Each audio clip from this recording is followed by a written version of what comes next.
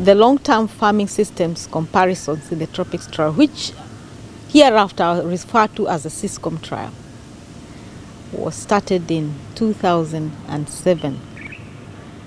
FIBO and other institutions interested in organic farming had carried out long-term trials, and they had shown that there is promise for organic agriculture, but there were no comparative studies in the south where temperatures are higher, pest disease cycles are more vigorous simply because of the temperature difference, and also the socioeconomic dynamics is very different and the soils are very different. So that justified a comparative study in the tropics, and Kenya was chosen as one of the centers where that would happen. So this trial was started in 2007 at Thika. Thika because this is a government center and land was assured for a long time. They also chose another center in Chuka, which has a different set of agroecological environment, which is about 120 kilometers from Thika. It's much cooler and it's wettier than Thika. The trial is taking place in a school, and again the school is going nowhere, so the land is assured for many years. Here we are at the SYSCOM-Trial.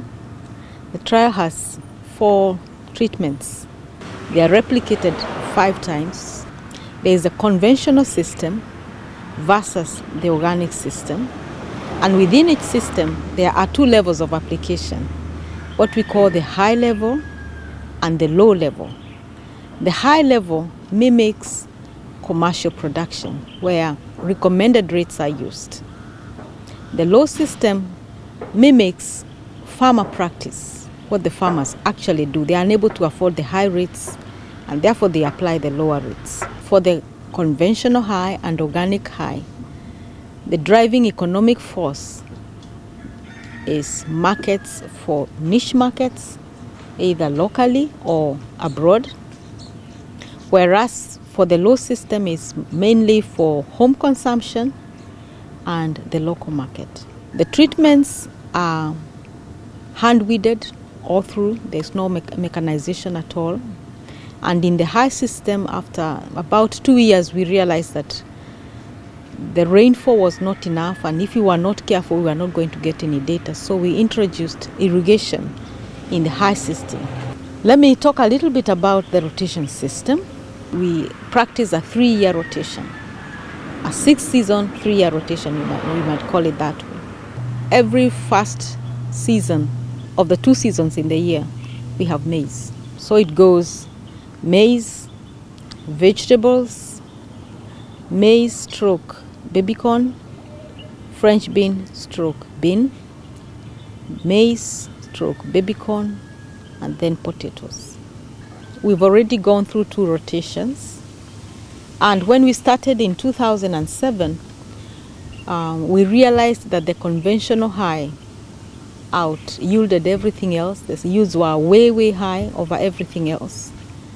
Second was conventional low, which was comparable to organic high, and then the organic low system was way below everything else.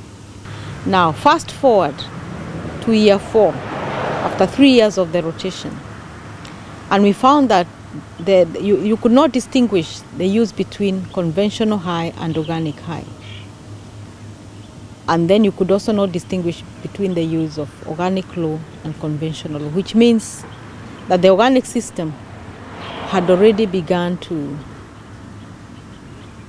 the nutrients had begun to accumulate, the system was already performing, and after three years, it was at par with the conventional system.